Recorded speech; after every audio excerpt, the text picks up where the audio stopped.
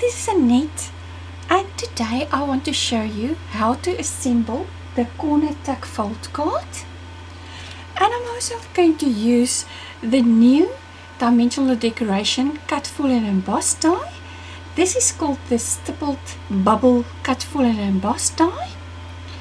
You can do so much with just this one cut full and emboss die. So you're adding so much value to your craft products.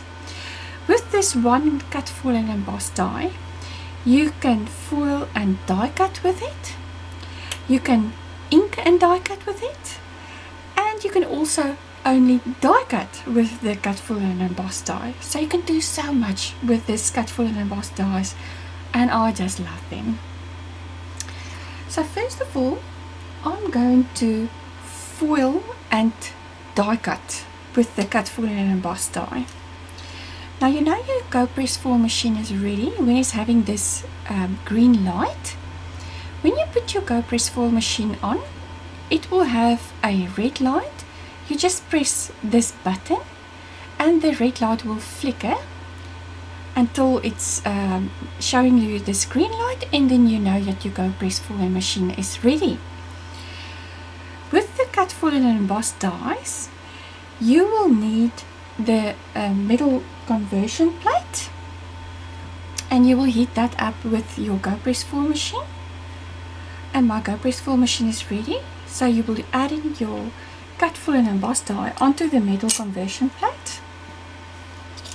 I've already cut a piece of Couture Creations heat activated foil. This one is called the driftwood foil, and I will add the cardstock. So you will always add the foil with the shiny side down onto the cut full and emboss die, and then the cardstock or pattern paper that you want to die cut. And then for this, I will be just adding shim, and I will be closing the lid, and I will just heat it up. Okay, and it's ready. And now I'm just going to run it through my Go Power and Emboss die cutting machine.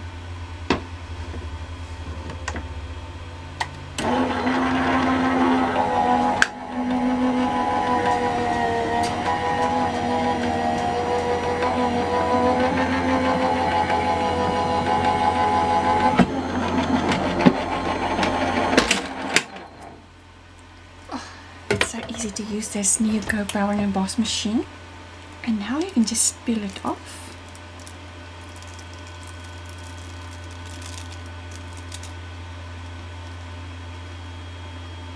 And here you can see it just beautiful foiled onto the cardstock. And you can use this again for something else. Okay, so here you can see this was the first way to use the cut full and emboss die, and that was to foil and die cut at the same time. So just look how beautiful that came out. Now for the second way that I'm going to use the cut full and emboss die is to ink the cut full and emboss die with some Brilliance Galaxy Gold ink, and I'm going to use also cardstock, and it will ink and die cut at the same time. So first of all, I'm just placing it onto my cutting plate, some scrap paper here, and I put my cut full and emboss die onto the scrap paper, and I'm just going to ink the cut full and emboss die.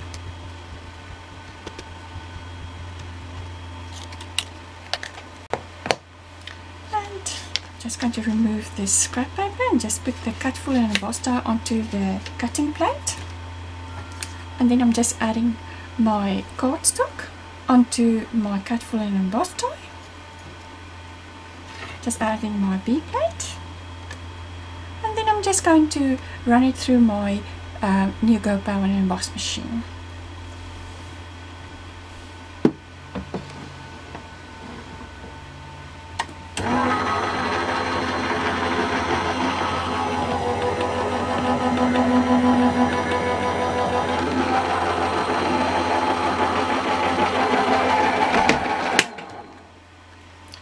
just, like with the foil and die cut, I just need to put it through once through my Go Power and Emboss machine.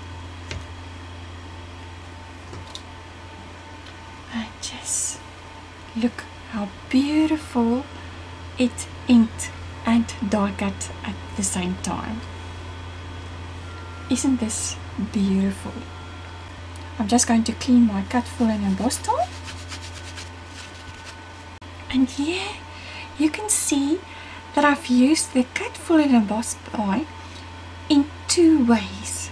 First, foiling and die cutting with the cut, foil and emboss die, and also inking and die cut with the cut, foil and emboss die. And I think it just came out beautiful. Now I'm going to show you how to assemble the corner tuck fold card. Now you will find all the measurements on the Couture Creations blog and also on my blog. I've already cut a piece of Paper Bag Ultimate Crafts cardstock. This is 4¼ by 8 inch, and I'm going to score the 8 inch side at 5½. When I just love this new mini scoreboard of Couture Creations, because you can slide the bone folder right from the top where you actually want to score. So I'm just going to score it at 5½.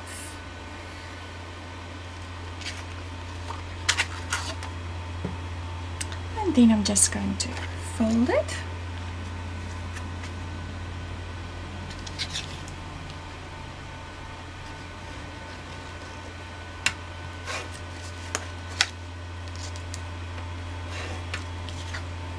It's so easy to put the bone folder back. I've already cut a piece of the Naughty and Nice pattern paper. This is 2¼ and 4 inch, and I'm just going to add it here onto the flap.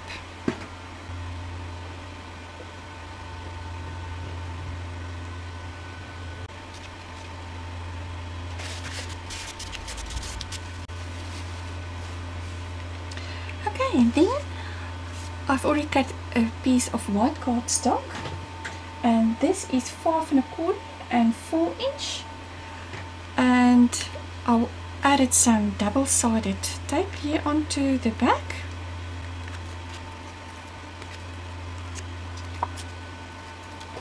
I'm just going to add it here on the inside.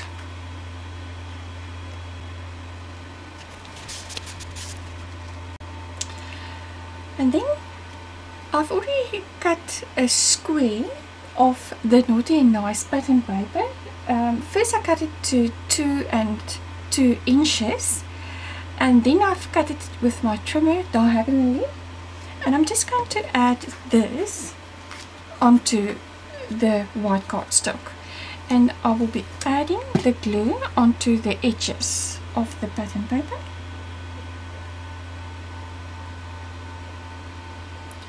So you don't want any glue here, because that's where the other part is just going to be tucked underneath. So I'm just adding it here onto the white cardstock.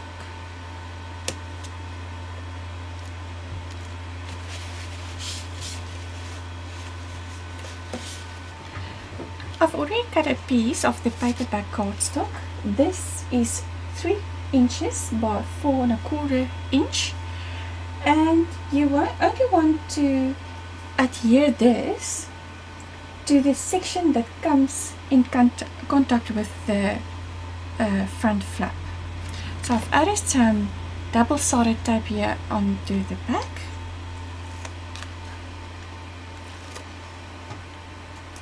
And I'm just adding it where it comes in contact with the front flap.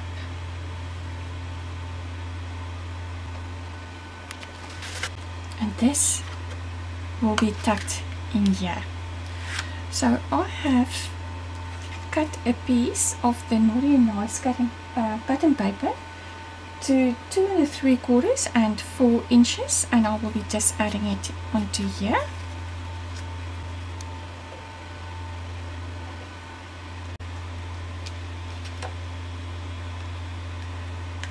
I'm just adding it onto here.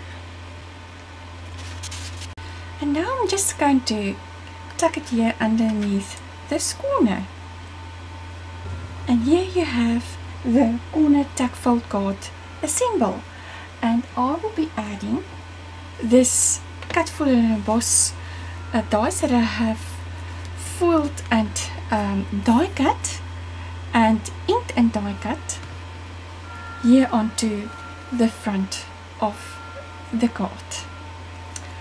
Well, I hope you enjoyed my video on how I used the cut, full and emboss die and how I assembled the corner tuck fold card. Thank you for joining me. I'll be back soon. Until next time, happy crafting. Bye bye.